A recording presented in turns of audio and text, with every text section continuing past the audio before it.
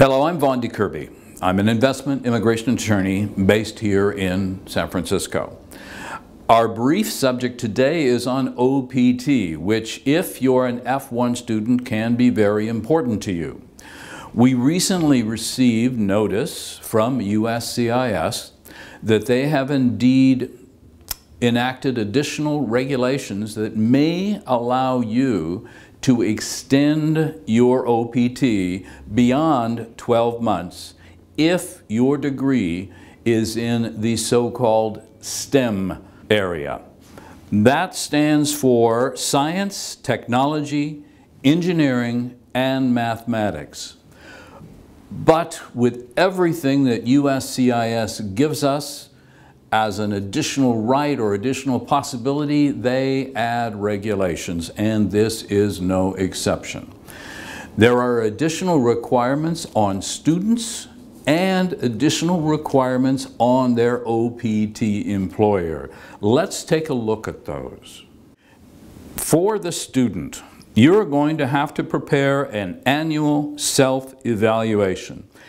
And in all of these requirements, I recommend that you work with your immigration attorney to make sure that you meet all the necessary requirements.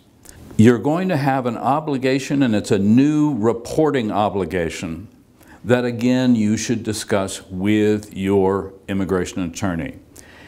If you're an employer, though being an employer is a great thing in OPT, it does come with some burden, and they've added a little bit of burden here. They require the employer to provide a formal training plan, and again, I recommend you work with the immigration attorney to help prepare this, make sure it meets USCIS requirements. There must be fairness to the employee. You must certify that the student is paid a salary that is equal to a salary for similar workers. You must also show that by hiring this foreign employee, you are not replacing this position with an OPT student when in fact it could be filled by an American citizen or permanent resident.